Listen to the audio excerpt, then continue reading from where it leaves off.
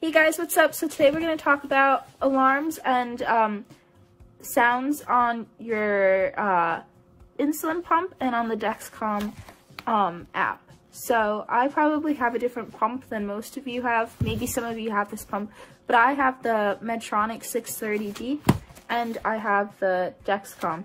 So I'm going to show you first how to do it on the pump. Again, if you don't have this pump, it might be different on your pump. Basically what I do is I go to, so what you do first is you go into this menu, so you click the circle button, and then you see all the options. It says like bolus, enter BG, basal, audio options. So click on audio options, and then go to audio. So you could decide to put it on or off. You may notice how I have mine off, but when you put it on, obviously it makes it sound like it just did. And then turn it off. So I have the vibrate on because I don't like to keep the audio on. So this is the vibrate. Just turn the vibrate off. So if you put the vibrate off, then the audio will be switched on. But if you put the vibrate on, then the audio will be switched off. See, I have the vibrate right here. So these two can both be on, but you have to have at least one of these on, if that makes sense. So I don't want the audio, so I'm going to switch that off. And then there's the volume. You can change. So if you do have the audio on, you can change how loud this is. So it's either, see, I don't even know. Okay, so let's see real quick. Oh my god, this is getting annoying. Oh, okay. So I figured out how to do it. So to switch the volume lower, you would go like this with the left, with the left arrow. To switch it higher, you would go like this with the right arrow and just keep on switching. To bring it back down, you just go like this. So I usually keep it on 2 because it's like a happy medium in between, but that would be for the vibrate volume, since again I don't keep the audio on.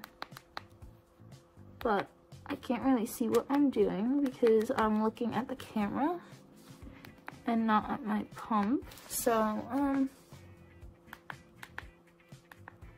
alright, I'm gonna turn the audio off.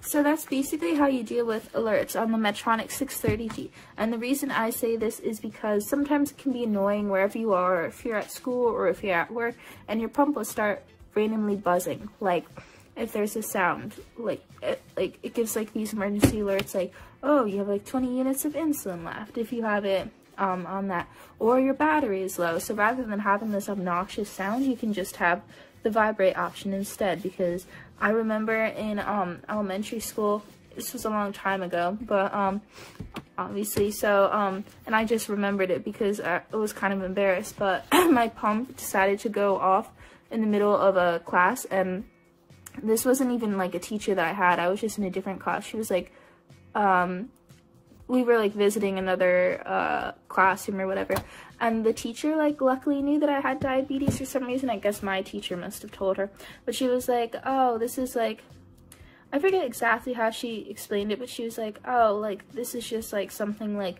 people with like it's like nothing to worry about. So she said, she didn't like outwardly say I had type 1 diabetes, but like she was respectful of it, which was nice, but it was still kind of like weird, I guess, like because like there was just random buzzing that went off, and not random buzzing, but like a random noise. And then as far as my Dexcom, so what you want to do is, so oh, my blood is like a little high right now because I just came back from work, but whatever. So you go to settings right here, and then you would go to where it says alerts, and then from alerts,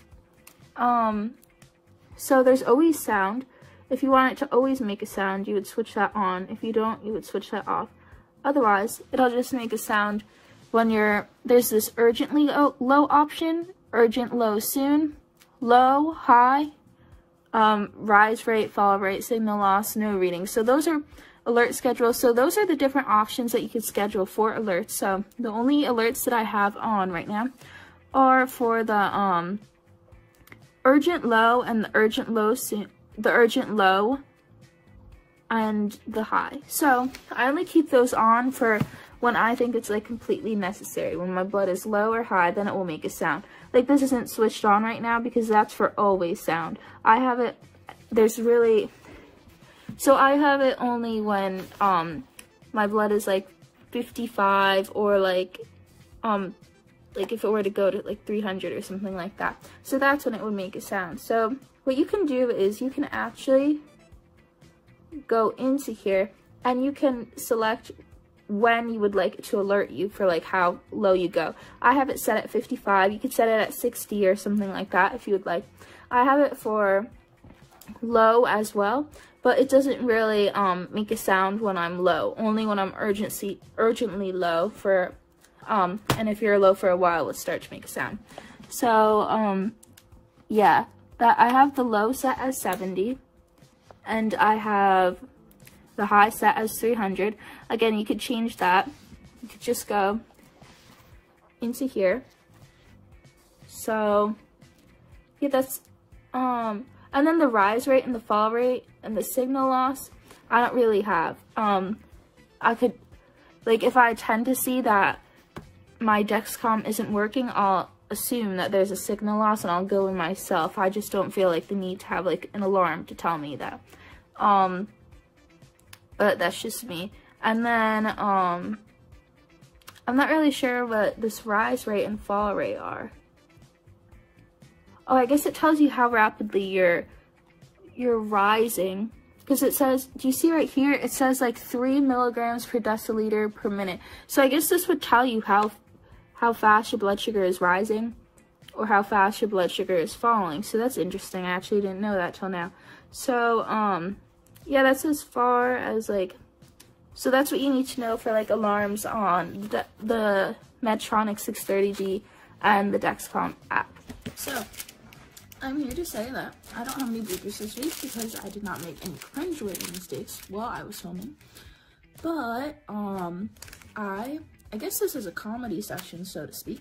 But I guess the word comedy section didn't sound as cool to me. So, but I didn't make any bloopers, so I guess this will have to be a comedy section. Might as well roll with it. So, you might notice that I'm wearing a different color shirt. And that is because I'm filming in 2 separate days. But I gotta reveal one of my YouTube secrets. So, what I've done was put on the same shirt and pretend it was in the same day. So that's a YouTube hack for you.